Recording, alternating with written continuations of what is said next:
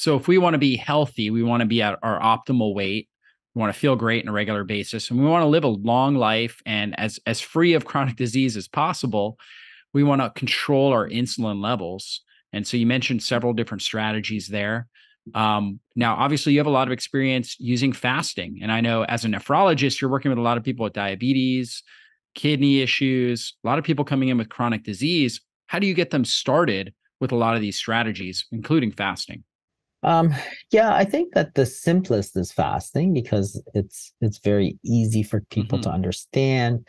It's been used for thousands of years. The problem with changing diets very often is that people are very fixed to the foods that they eat, which is normal. If you simply say don't eat anything, then it's easy to conceptualize that, and it's easy to know what to do, right? Because if you say, okay, eat this ketogenic diet, that's fine, but then you get all these questions: is this keto? Is this keto? Is this keto? Is this keto? Whereas fasting is a much, it's a cleaner, simpler solution. So it's also a very powerful solution because, of course, you can't eat less than zero. So therefore, it is really the ultimate in terms of diet and sort of the fastest way that you can reduce insulin levels. You really can't, again, you can't go lower than zero, so you really can't go lower than fasting. So it's the most powerful, it's the simplest, it's not fun. Like, I never said it was fun, right? I just said it's useful. So for people who are very sick, it is a very good tool. And the thing is that a lot of people, over the last 20, 30 years of society, we've gone the other way, right? As opposed to, in the 70s where you didn't eat after dinner, you went right through to breakfast, right? You had 12 hours. Say you eat dinner at 7, you breakfast at 7 or 9. Say that's 12 to 14 hours of fasting that every person did every single day without thinking about it. Nowadays, people think it's crazy to go more than 3 hours without eating, right? It's like we've gone so far the other way that we have to eat, eat, eat all the time, even to lose weight. It's like, and I'm always thinking, how does that work?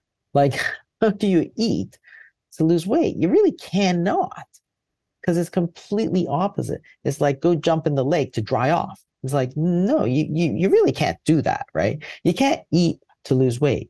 So the fasting is the thing that I tend to focus on because it's simple, right? And all you have to do is start slowly because I'm dealing with a lot of older people, a lot of people who are very ill, who are on other medications, and gradually ramp your way up. So you can start with, again, don't eat after dinner. Make sure you go right through till breakfast. And then you can gradually lengthen that period of time if you need to. A lot of people will do well anyway, but then if they want to lose weight, then they can start experimenting with going longer, sort of either eating breakfast later or eating dinner earlier, and gradually even dropping one of the meals. Because the truth is that if you don't eat, like, people are always like, they tend to overthink things, right? Things are not that complicated. Body fat and blood glucose are two ways that the body uses to store calories. Okay. So if you have too much glucose, which is diabetes, or you have too much body fat, which is obesity, then you have too much stored food on your body. So if you don't eat, your body will use the calories that are stored as body fat or as blood glucose. That's it. That's all that happens during a fast. So why are people like fearing the fast? Like, why is it so bad to fast? When you fast, your body will use body fat. That's what it's there for. You're using it for what it's there for. So why not do it? Right? Don't overthink these things.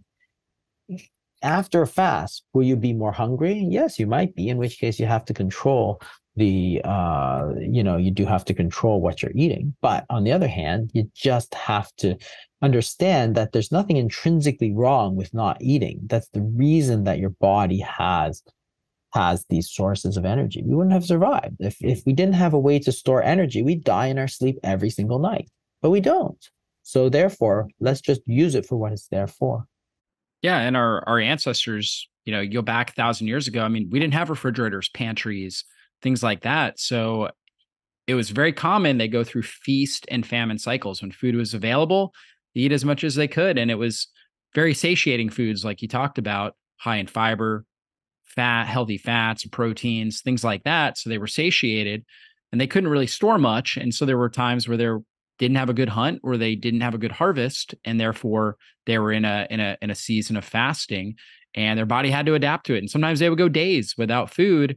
And instead of getting weak and like just laying there because they didn't have any energy, oftentimes they got stronger. Their senses were heightened because all of the hormonal mechanisms that took place, elevated growth hormone, norepinephrine, different things like that, which gave them a bit greater ability to go out and hunt and be more success and, higher probability of being successful because their senses were heightened. So it's interesting what happens. It's interesting. And it's all physiology. Like people, like this is all sort of basic human physiology that we've understood. It's like first year medical school stuff, right? When you don't eat, insulin is going to fall, right? So your body is going to start liberating some of the energy that's stored. So glucose is going to go into the system. It's going to use body fat. That's fine. But other hormones go up. Growth hormone goes up, which preserves lean mass. Norepinephrine goes up, which is going to increase your concentration abilities. It's going to increase your senses and give you more energy, which is why we have all these studies, for example, like they'll measure, say, metabolic rate. And, after 4 days of fasting, what they measure is that the metabolic rate, the number of calories the body is burning is actually up by 10%. And people have known this forever. I mean, you think about the hungry wolf, the wolf who hasn't eaten for a while. Is it like just falling down, tired? No, it's focused and energetic. That's what you want to be. You want to be the hungry wolf. You don't want to be that lion that just ate, sleepy, sort of like that food coma, post Thanksgiving, sort of like, oh, I just need to lie down sort of feeling. Like that's not energy. That's because you ate and you need to digest, right?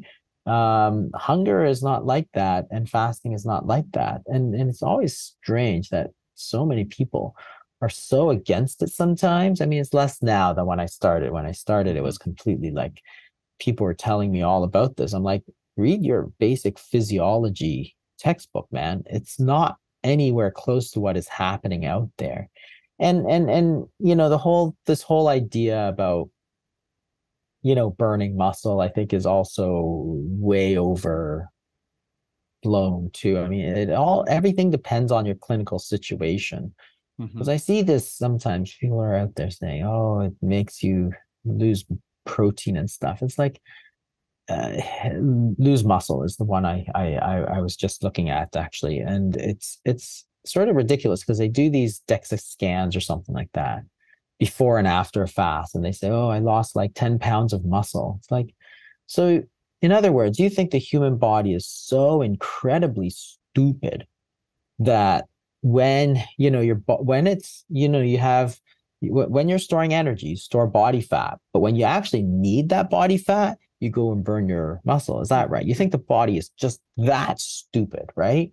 And of course it's not, because when they actually studied why is it that the muscle looks like it goes down, they took these men, they put them through a 10-day fast and said there's a huge amount of muscle loss according to the scan. But when they actually broke it down, it was all basically muscle glycogen and water that was being lost. Because if you actually were to measure these people after they sort of lost all this muscle, a week later, they've magically regained all this muscle without doing exercise, right? It's like, what, you think that people just lose 10 pounds of muscle without for no reason while maintaining muscle strength and then regain it without doing exercise? Like, I wish. And what was interesting about the study where they did a 10-day fast is that when they actually measure strength actually went up in certain muscles by about 33%. Wow. It's like, oh, so they weren't losing muscle. They're actually much stronger than they were before. And some of it may have been the sympathetic tone that was elevated.